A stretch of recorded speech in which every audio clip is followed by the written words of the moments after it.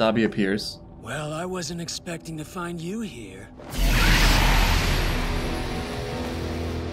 Fire and fire. The League of Villains. I feel like this is gonna make for a very colorful fight at one point in the show. Snatch, huh? That doesn't ring a bell. Why don't we forget about him and have a friendly chat? You can't fight like this. Just recover. This was really a day in Endeavor's life. I know I said that already, but I only have small. He had to keep fighting. But I should be able to buy us some time. Are people watching this? People are still watching this, right? There's more than just 2 though. The whole top 10.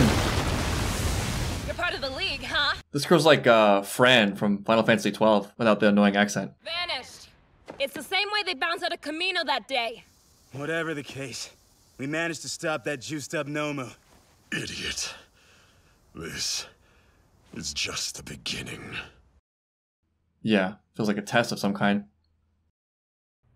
Alright, so this actually is the intro. I thought maybe it was a fake out intro because it's just like not animated. It's just sort of them like, I don't know, loitering?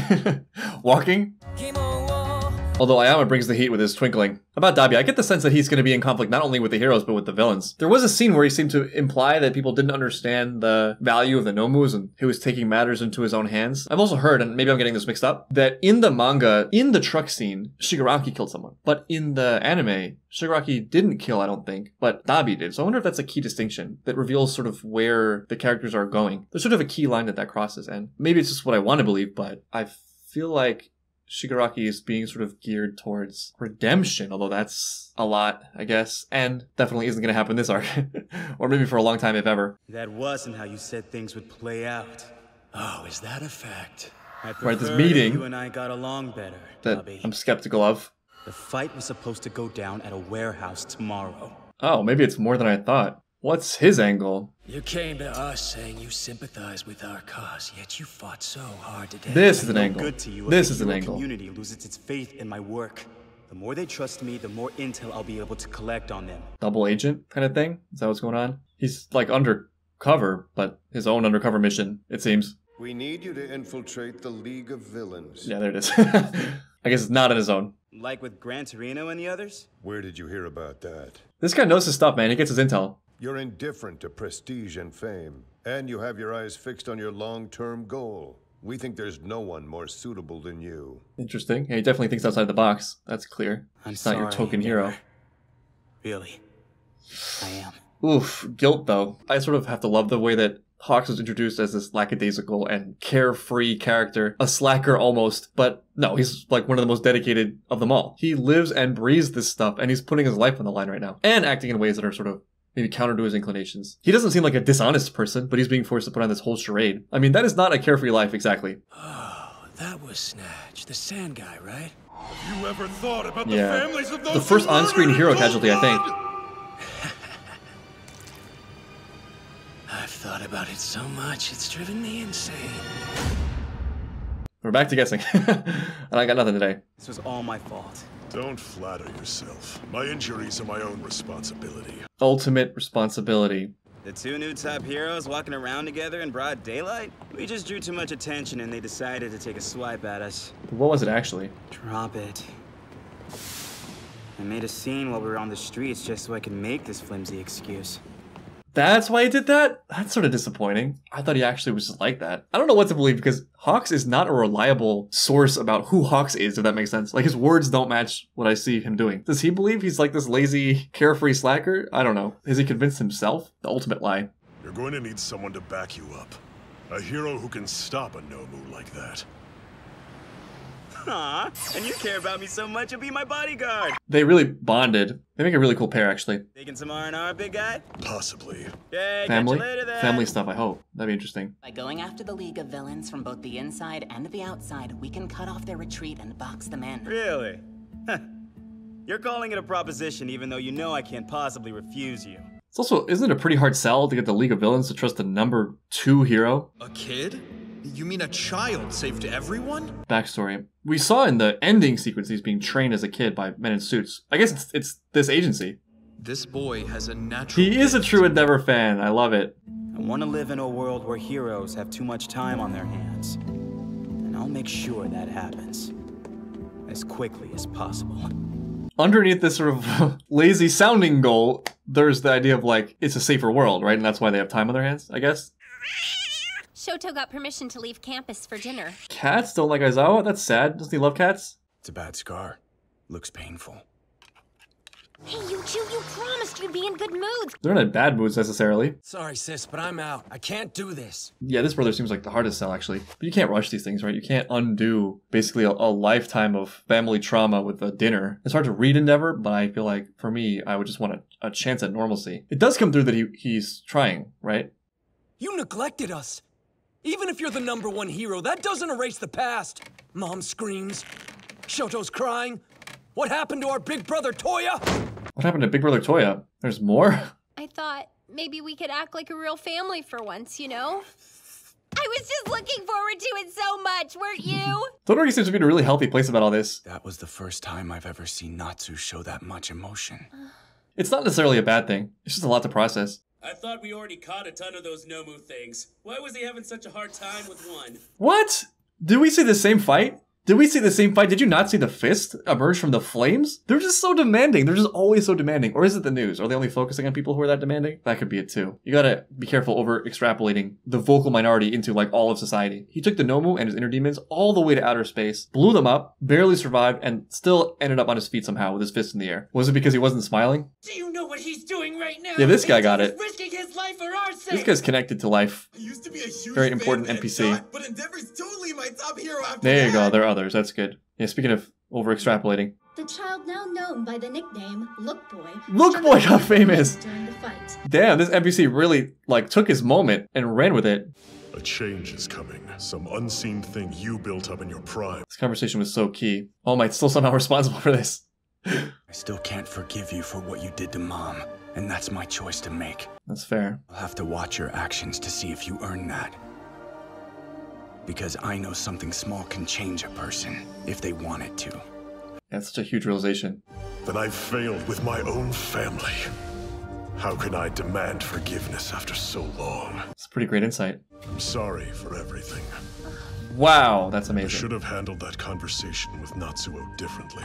So many things in that sequence. Firstly, Todoroki, I read that as very positive. I mean, it's a totally fair thing to say, and also it feels very insightful. I feel like anybody who has really committed to changing certain things or has had those periods of reflection is perhaps more willing to allow that in others. It might seem like a very self-serving route there, but I think it's great nonetheless, where it's like, I want people to allow me the capacity to change, allow me to become better. And so because I want that to be true for me, I'm more willing to make it true for other people. I just want to live in a world where people can become better and can atone. It just feels richer to me, which is not the same thing as having to like everyone. It's not the same thing as having to forgive everyone. I don't think that they owe Endeavor any forgiveness. I think that's up to them and how they want to process it. And about what Endeavor said, what a amazing reflection. Like, you want to be this great hero, you want to do all these amazing things and save people, and look what you're doing to your own family. What right do you have to be in any position of authority if not only are you not keeping your basic life in order, but you're like destroying it? Like, you are the one destroying it. It's a lot to take in. That's gotta be a major bitter pill. And that's great. You know, good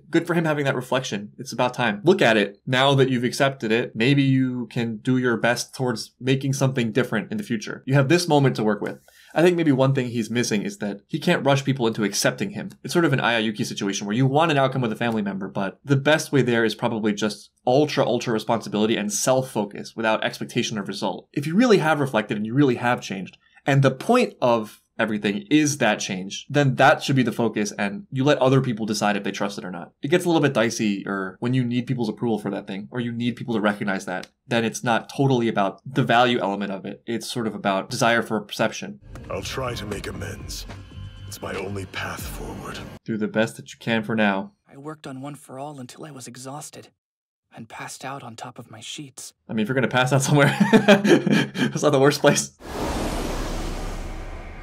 And then Aoyama came with cheese. I don't know, this is the moon landing. There are two more I can't make Is out. it one person a dream? proves To what the extent power is it a dream? to grow as it's passed along.